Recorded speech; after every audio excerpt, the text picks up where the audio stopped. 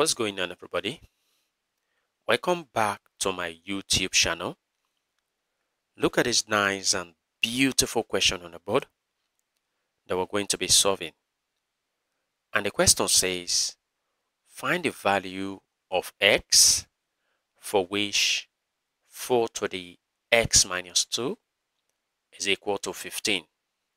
Well, our first step will be for us to take the log of both sides. So I'm going to be taking the log of the left-hand side, which is log 4 to the x minus 2 equal to the log of the right hand side, which is log 15. Our next step will be for us to apply the property of logarithm, which says, for example, when I have log a to the n, this is equal to n log a. So let's apply this property here. So this expression can be written as x minus 2, which is x minus 2 log 4, just as it is here, equal to log 15. Our next step will be for us to open up this bracket by multiplying log 4 by x and minus 2. So let's open up this bracket. So x times log 4, we have x log 4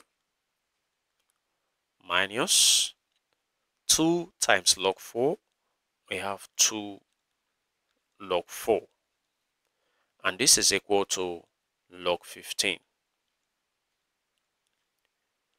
Our next step will be for us to move negative 2 log 4 to the right hand side, so that we have x log 4 remaining on the left to be equal to, I've already got log 15 on the right. So as negative 2 log 4 crosses to the right, it becomes plus 2 log 4.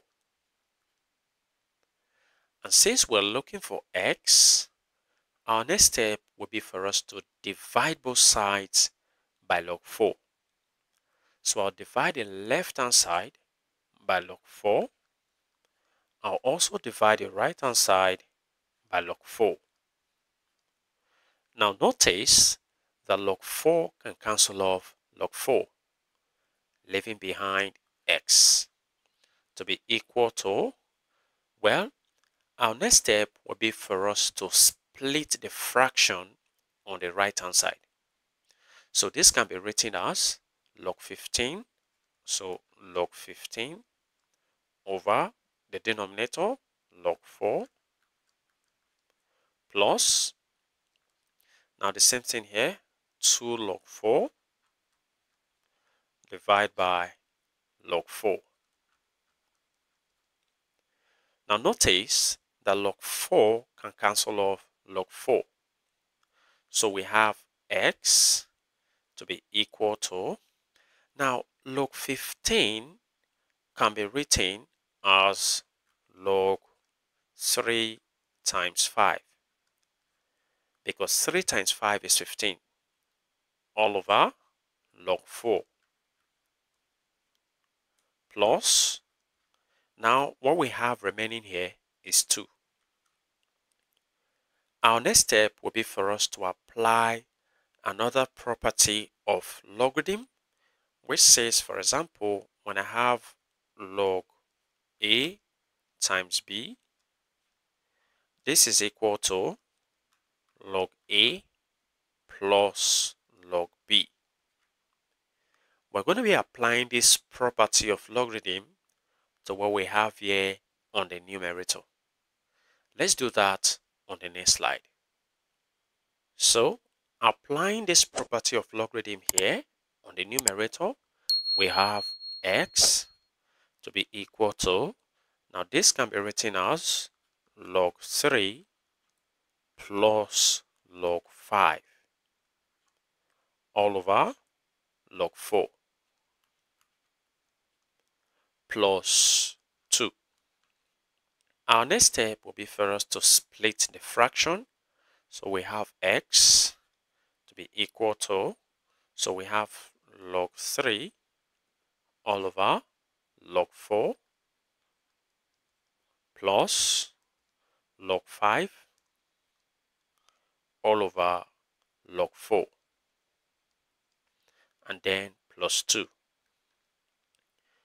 Now notice that 4 can be written as 2 squared. So this becomes x equal to log 3 all over log. So instead of writing 4, I'm going to be writing 2 squared plus log 5 all over the same thing here. This becomes log 2 squared and then plus 2. Our next step will be for us to apply yet another law or property of logarithm, which says, for example, when I have log a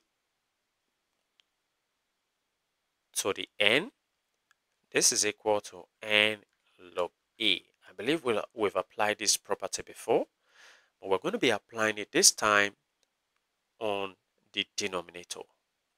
So we have x to be equal to log 3 all over.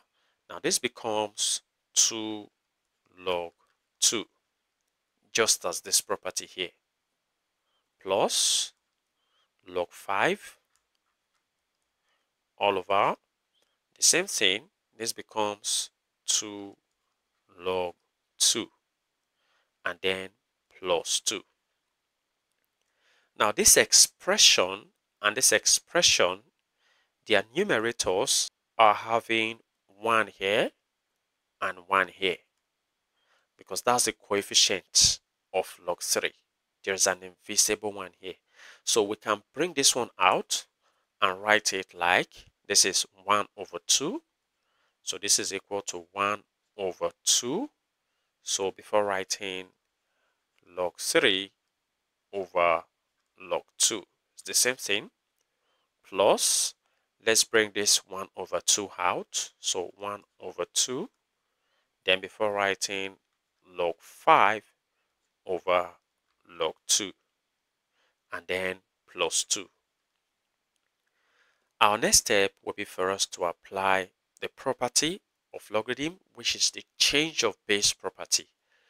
Let's say, for example, when I have log a over log b, this can be written as log a base b. So let's apply this property to what we have here and here. And we're going to be doing that on the next slide. So applying this property here, I'm going to be having x to be equal to 1 over 2.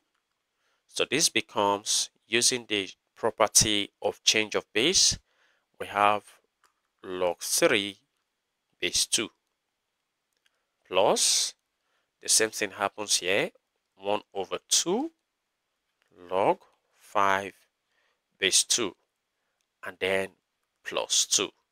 And this becomes our final answer.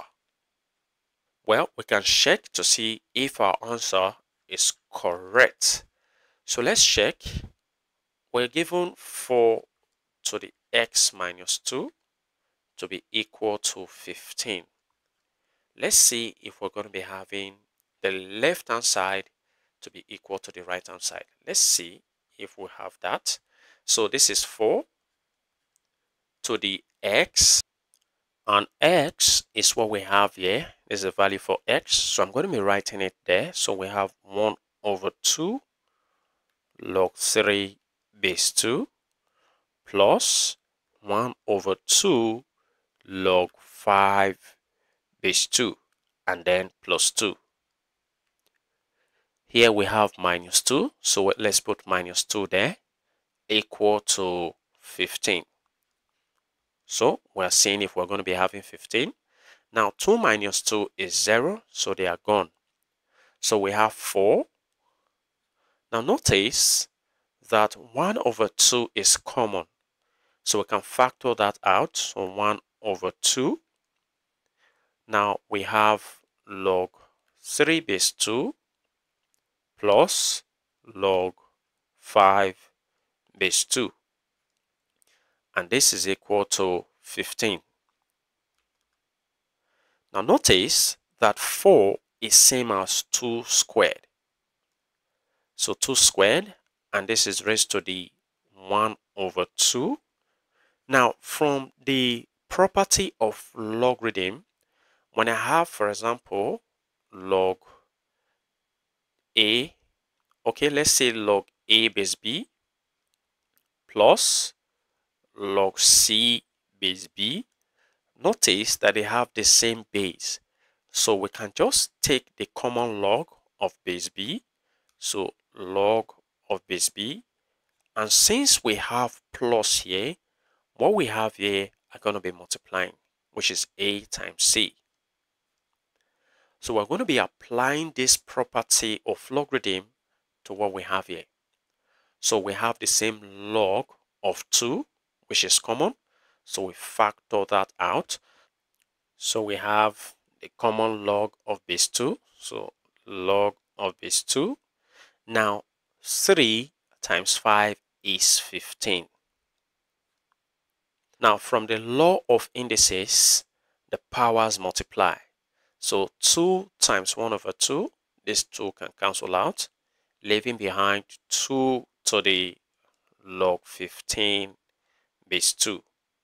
And this is equal to the right hand side, which is 15. I'm supposed to write 15 here. Very good.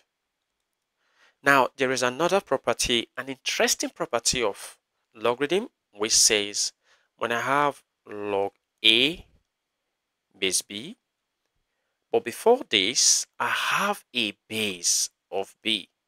When the base here is same as the base here, the answer or the value is equal to a.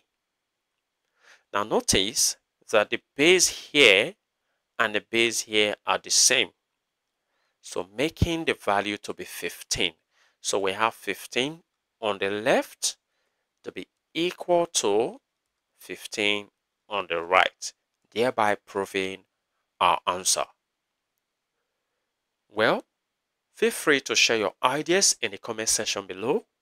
And if you enjoyed this video and have learned something from this video, go ahead and give this video a thumbs up. Subscribe if you haven't. Turn on the notification bell so you don't miss my upcoming videos. And like I always say, until next time, take care.